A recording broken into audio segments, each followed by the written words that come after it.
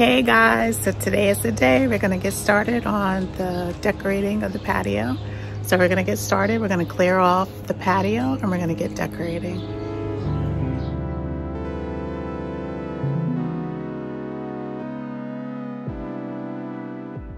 Hello there, it's your girl Daphne, back with another video. This is part 2 of my patio makeover and we're getting started cleaning off the patio.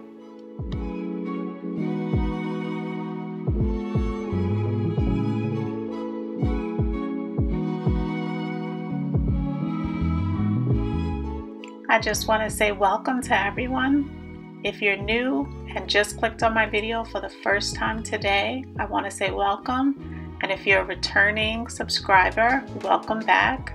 I really appreciate everyone for watching my video and I hope you enjoy.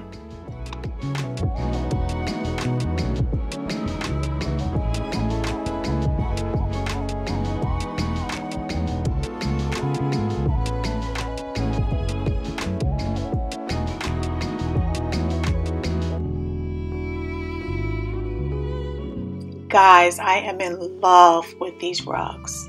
I purchased them at the Christmas tree shop and I mentioned in part 1 that they were $29.99 and they're roughly about a 5'7" and I think that they fit the space perfectly. I didn't want too large of a rug because I still wanted to be able to see the beautiful pattern of the pavers, especially since I spent so much time power washing them. So now I'm just going to be putting all of the furniture, all the chairs back on the patio, and then we're gonna go from there. I'm going to have a quick break and I'm gonna head inside and we're going to be working on a Cricut project. So I just wanted to mention this video is in partnership with Cricut. And I'm going to be doing 2 projects on my new Cricut Explore Air 2. 2 projects that are definitely beginner level and I'm sure you will absolutely enjoy because I know that I enjoyed learning how to use the machine and making them.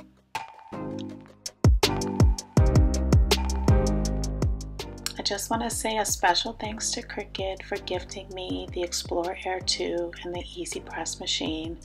I have wanted to have a Cricut machine for many years and I'm so excited to be able to do this partnership with them.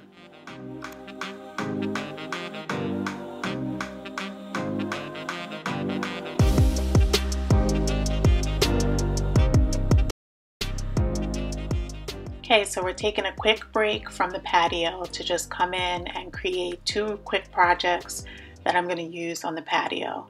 The first one is going to be using these 3 vases. I'm going to be putting little cute decals on them. One is a radish, one is a shovel, and one is a plant. I'm going to be using everyday vinyl, which is a really easy material to be able to work with, especially if you're a beginner like I am. And I also need the transfer sheet. I'm going to be using a lightweight grip mat. I'm going to walk you through the full process. It is extremely easy. This is actually only my 2nd project that I've done and it's very easy. Cricut makes it very easy for beginners to get their feet wet and to learn as they go. Okay, so we are in Design Spaces and I picked very simple images. Just 1 layer and cut only. So we're going to go to make it and we're going to see how they would arrange it on the mat to make it. Okay, so what I need to do is cancel this, come back here and do color sync so that I can have them all on the same mat. So I'm just dragging them up top, so that will allow me to use 1 cut. And hopefully it will put it all on 1 mat, okay? So now it's all on 1 mat. And the dimension that I need to cut my paper is roughly 3 by 6 to be able to get the best paper. utilization. I think I might go back and make an adjustment on the radish. So we'll just go back, we'll cancel that. We're just gonna make the radish a little smaller of an image because it's so big. And I think, yeah, it keeps all of that information there. So now we'll just go and make it. And now it's saying that I need 2.5 by 6. So I'm gonna prepare that mat. So what I did was I just cut the vinyl out to the dimensions that was listed in the program, which was 2.5 by 6. And I applied it in the top corner of the mat. And that is it. You just put it in, you press load. It really like walks you through the step. You hit load, then the machine pops on with a little Cricut sign, and that's just the start button. It feeds it in and it cuts your project out. And then the next step is weeding. So you just use your little weeding tool and you pull off all of the material that is excess to your pattern. Once you're finished weeding, then you just cut out the same dimension of a transfer sheet and you just stick it down, sticky side down on the material, and then you just transfer the weeded portion from that paper to the transfer sheet. And the transfer sheet is clear, it has grid lines on it, so it's going to make it really easy for you to be able to line up on your blank. In this case, my blank is a vase, so I've already prepared it. I've used a little alcohol to make the surface easy to have the transfer. And then I'm just using one of these little scrapers to be able to stick the decal down. And then once you have it all like scraped down and flat, then you're just going to pull off the transfer sheet and your project is finished.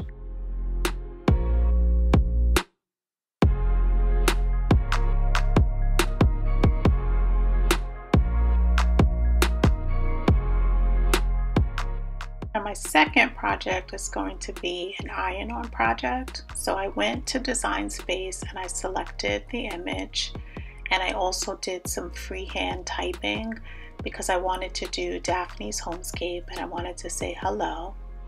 So you go through the same process, you size it to the dimensions that you want, and in this case, because it's an iron-on, you hit the button as mirrored. Because when you do the transfer, because it's going to be ironed on, it needs to be the reverse. So I've already done the weeding. I have my little transfer there. As you can see, it's reverse. I'm going to be using the Easy Press mat.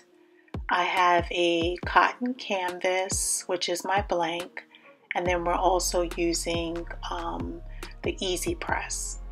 So I've already checked the correct temperature that I should be using for the cotton vinyl, which is 340 degrees. I'm prepping my surface. So whenever you do a new project, you just want to make sure that it's really flat.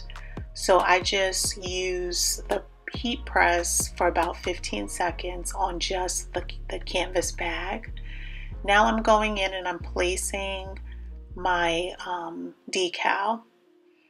And as you can see, it's right side now because the sticky side is down because that's what's going to be sticking to the actual canvas. So it's set at 340 degrees and it also is set on a 30-second timer. So because the actual artwork is a little bigger, I have to do it in sections. And then so once you do the 30 seconds on the full artwork, you want to turn the project over to the back side and also heat it for 15 seconds. Because this material, you should be removing the transfer while hot. I then just removed it and you can see the final results. Now you know my next project is going to say hello there.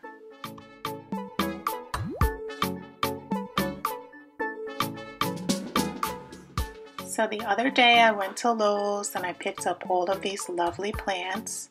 I'm going to be doing a couple arrangements for the patio, as well as putting some in the landscape and some of the flower beds.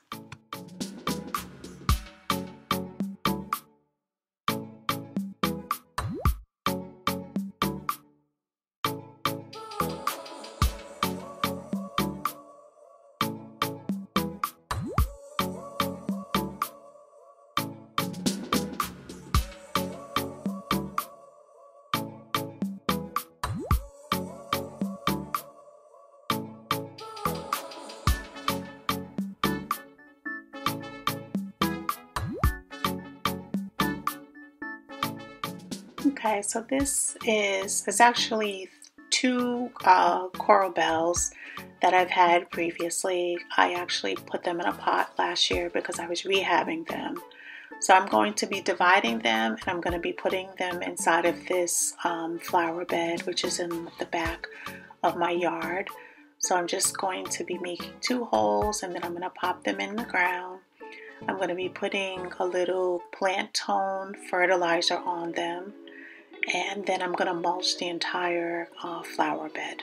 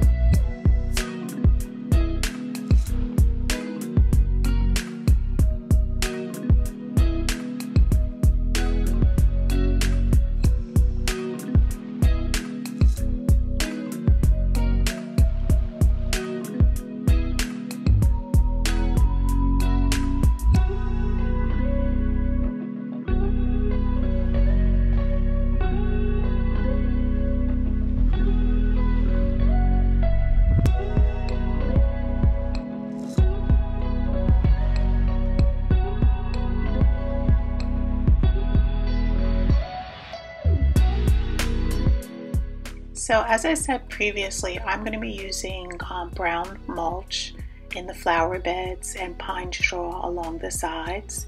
So leave me a comment down below. Do you use mulch, or what type of covering material will you be using in your yard this year? So we're just going to be painting up a couple of items that we're going to be using on the patio. One is that little ladder. I don't even know where I got it from. I've had it. It's been on my side patio for years now. So I have a choice of all of these paints here, and I decided that I'm going to do the dark walnut. So I'm just going to clean everything off, and then I'm going to go in and spray it down. And I'm doing about 2 to 3 coats, but they're light coats, and I'm waiting in between about 20 minutes for them to dry.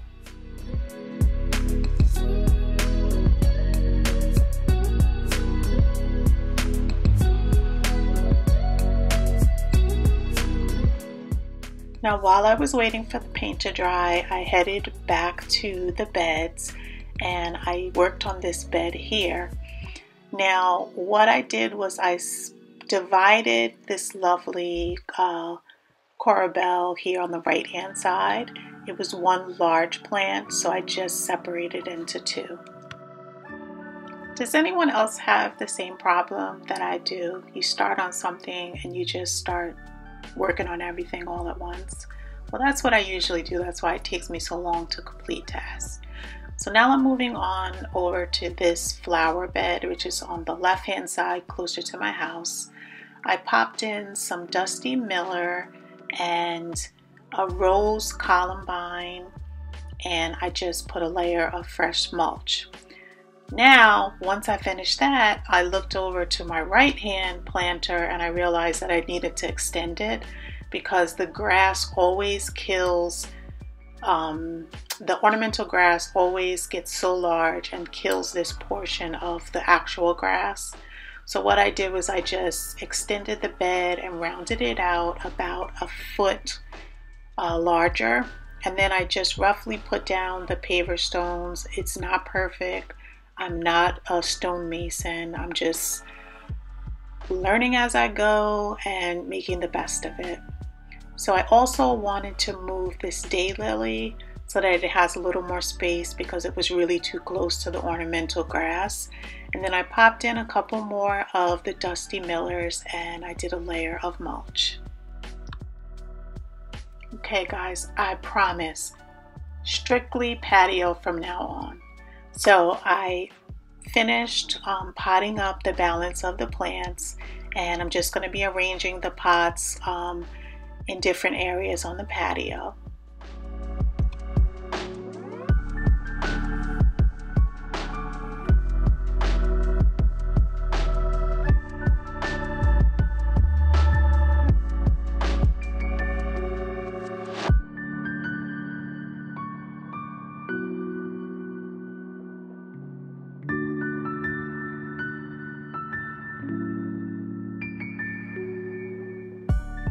So if you are new or if you're returning and you have not introduced yourself yet, please leave me a comment down below. Just introduce yourself. Let me know where you're from. I really like to formally welcome you to my channel.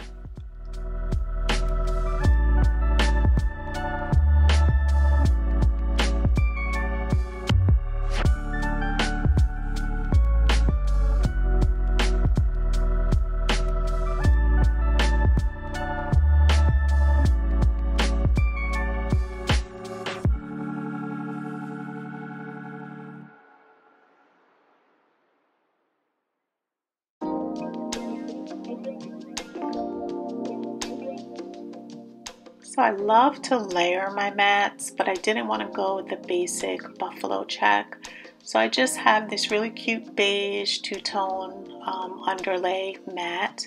And then I have this really cute blue mat that I got from Bed Bath & Beyond, just to give it a little color.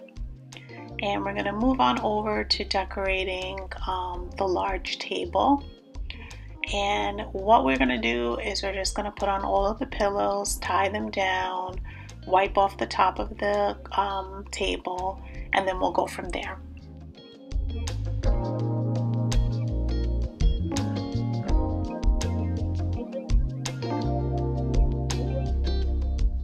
So I'm going to be leaving links in the description so that you can get more information on the Cricut machines, their materials.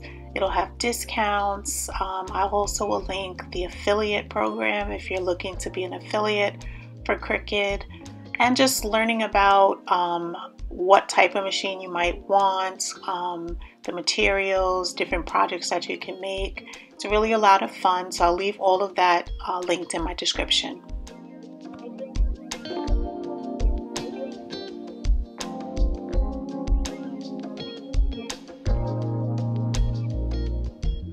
Okay, so these are all the goodies that I'm going to be decorating with. Some of them I've made and some of them I've purchased. So here we go.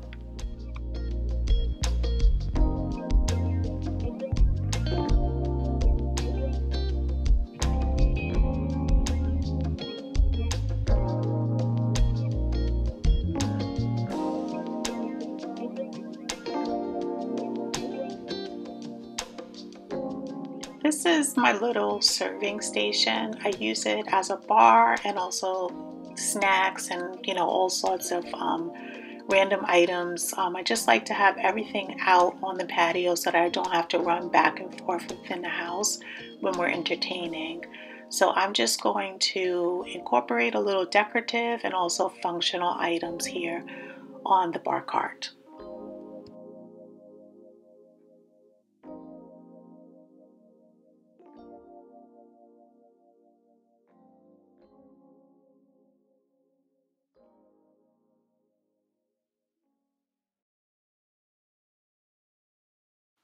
So guys, if you have not watched my previous DIY video where I made most of the decorative items that I'm using today on the patio, I will link it in the cards so that you can check it out. get some ideas of decorations that you can make for your home, for the patio, for indoors, for outdoors, for Mother's Day, weddings. It's very versatile DIY, so I hope you enjoy it.